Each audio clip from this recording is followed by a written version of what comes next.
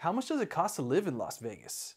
What's the price of a gallon of gas, a gallon of milk, a loaf of bread, a carton of eggs? Let's talk about it. Welcome back. My name is Pablo Roman, your Las Vegas real estate professional with Better Life team of eXp Realty. Of course, if you're interested in buying or selling your home or your investment property here in Las Vegas, reach out to me. All my contact information is below. Let's have a conversation about your unique situation and make sure you get the best possible results. All right, let's talk about the cost of living in Las Vegas. If you watched my market update video, you already know that the single family residence median price right now is about $445,000 in Las Vegas. If you're looking at a condo purchase, it's about $235,000. And we talked about the interest rates and what that means for you, going on a mortgage calculator to estimate your price of what your monthly payments are going to be. Ultimately, you're going to have to talk to a financial professional, a loan officer, to make sure, dial in the details, but that gives you an idea. So let's talk about the rent prices. A 700 square foot, one bedroom apartment right now in Las Vegas is approximately going to cost you about $1,250 a month, $1,250. Now, if you're looking for a 1,000 square foot, two bedroom apartment, that's going to cost you approximately $1,450 a month. Now, if you're looking for a bigger three bedroom apartment that's more than 1,250 square feet, now you're talking about $1,800 a month in rent. Also, if you're considering renting a single family home, which there's plenty of options for that as well, I would say you're looking at about $2,400 a month in rent. Now, these are all approximations and estimates. So many variables come into play with the rent, the location of the property in the city, the size and the age of the property. But this is just a general overview to give you an idea of what it would cost you every month for housing. I forgot to talk about the utilities. Can't forget about that. That's part of the cost of living, right? So according to numbeo.com, a 915 square foot apartment is going to cost you roughly $200 a month in utilities. That's all in with electricity, water, gas if you have it, etc. Now, for a single family residence, that's going to vary. It's going to depend on the age of your home and the HVAC unit. But I tell you, it's definitely gone up. I just went over my numbers, the average of my utilities over the last 12 months compared to 2 years ago. And my gas bill went up 100%. And this year was definitely not as cold of a winter as it was previously. It doubled the gas bill. My power bill went up about 50%, also a significant increase, and my water bill stayed about the same. But that's going to vary greatly on the size of your home, 2-story, 1-story, and of course how old the air conditioning unit is. So let's talk about food. I love talking about food, I love eating food, but I don't like talking about how much it costs. So even for a casual meal right now, you're probably easily looking at $20 a person for a casual meal. I mean, let's face it, I don't know what part of the country you're in, but right now, if you go walk into any fast food restaurant that used to be a value, and obviously it's not healthy for you either, right now you're easily spending double digits for a combo meal. So for a casual restaurant, definitely easily at least $20 a person. Now, if you're looking to splurge just a little bit more and go to a mid-range restaurant, you're talking about at least $50 to $75 a person.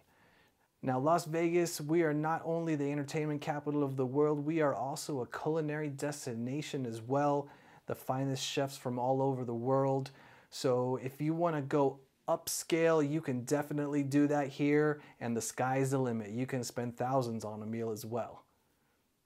As far as groceries, let's talk about that. Numbeo.com also gives us a list of different prices to expect at the market, but you don't want that. Let's go to the grocery store and see for ourselves. Let's look at some bread. So $4.29 for some Wonder Bread, classic. $2.99 on sale, $4.99 Nature's Own, honey wheat, $4.49, and multigrain. That makes me feel healthy, $3.79. There you go. There's a quick peek at a loaf of bread. Let's go look at the eggs. I don't know about you, but in Vegas not too long ago, this was quite controversial. The shelves were empty. Everything else in the store except for the eggs were stocked. Fortunately, as you can see, fully stocked now, ranging from $2.99 all the way up to $9.99 if you're going for that organic pasture-raised egg.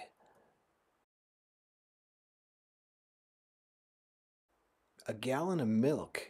Anderson brand is going for about $5 or $6, depending on if you want 1%, 2%, or whole. As you can see here, you can find different brands though, $2.39, $2.69, $3 for a gallon of whole milk, and about $4 to $7 for half a gallon of the organic milk.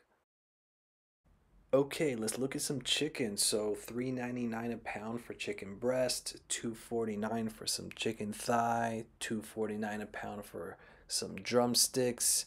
Here's an extreme close-up.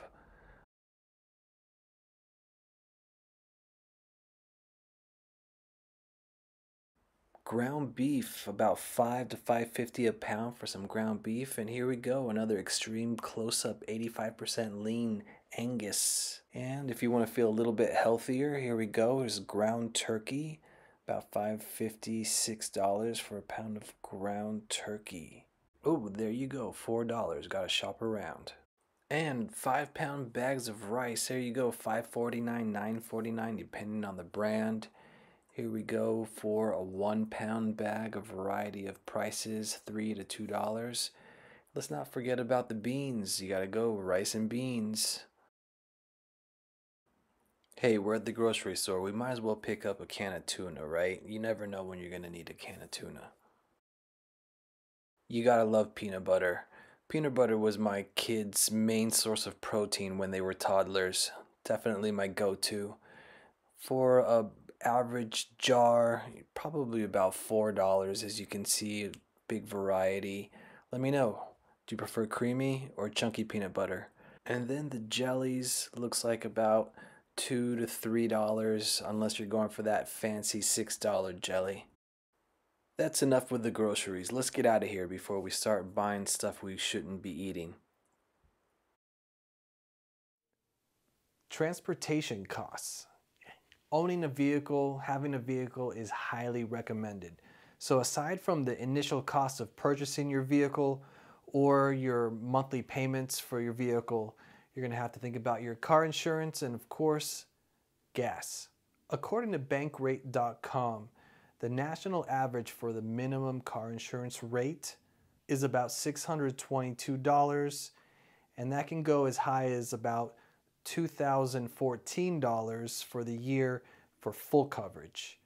Now, in Las Vegas, it's a bit higher, with the minimum coverage at $933 and the full coverage at about $2,800 for the year. I would say shop around.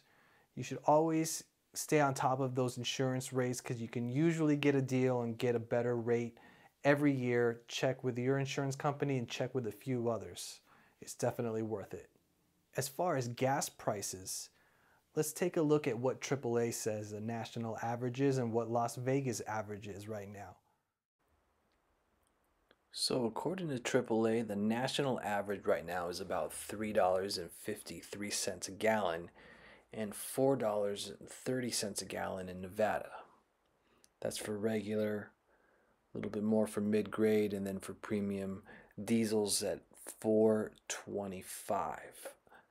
Let's take a look at Las Vegas specifically. According to them, the current average is $4.36 for a gallon of regular, $4.31 for a gallon of diesel.